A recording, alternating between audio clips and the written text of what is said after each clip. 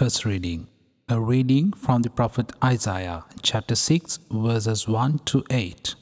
In the year King Uzziah died, I saw the Lord seated on a high and lofty throne, with the train of his garment filling the temple.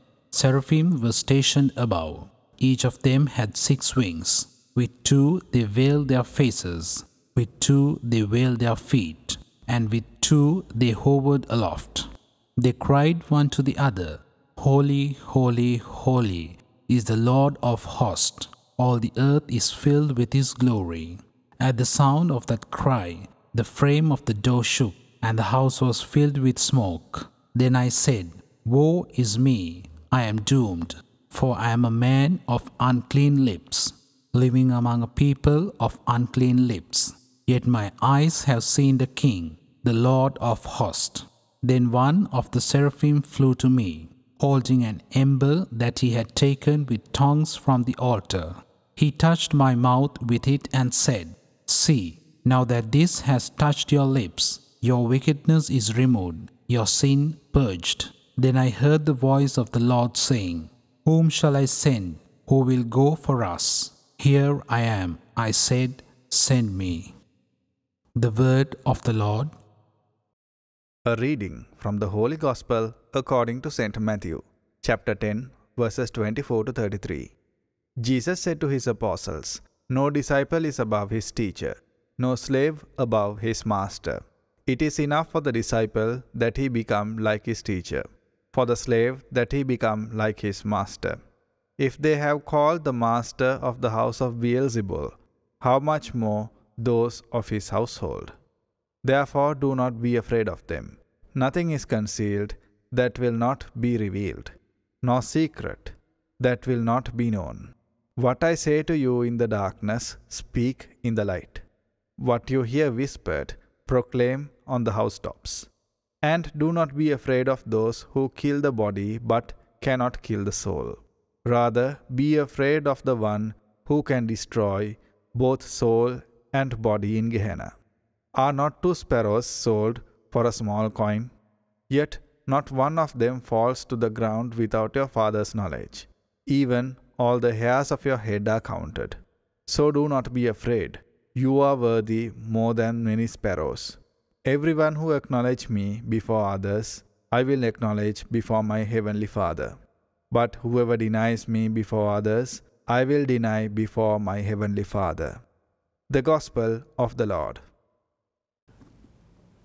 The challenges to good news and those who try to live it are immense, says Matthew today in the Gospel.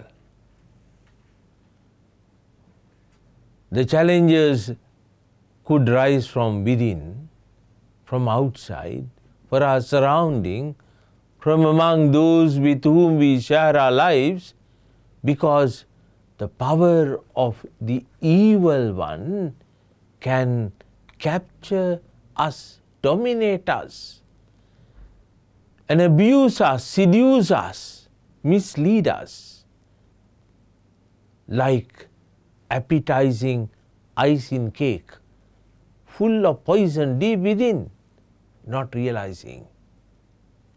The temporary little taste could be the root of eternal pain and destruction. And that is how the evil operates in good intended individuals. But our aim and our purpose is to live by the invitation from the giver of life. Because it is not easy. It is not easy for us to discern except in prayer, listening to His word deeply within our hearts and learning from elders, learning from the experienced ones, learning from the tradition of Scripture and the Church, how to face such challenges even today that are rising in our midst among us. The very style of worship Isaiah talks of in today's first reading and the Gospel Our worship must lead us to life. Our presence that is discovered in prayer must make us carry eternal presence into the world that is open. And that is how we can challenge the forces of evil. In a temple, we could be very safe. But beyond it, beyond worship, in the vast world are the challenges that are immense. So the Word of God is telling us to be well equipped, not our external, but the spiritual, well built, pleasing to God and strengthened by God and equipped by His spiritual blessings, so that the armor of His saving love may lead us to overcome all challenges that could arise within us and among and surrounding of us.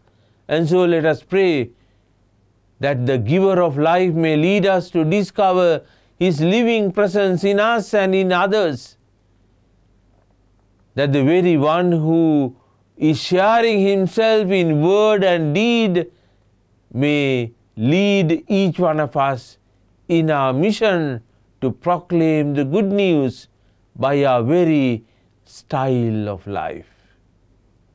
May God bless you all.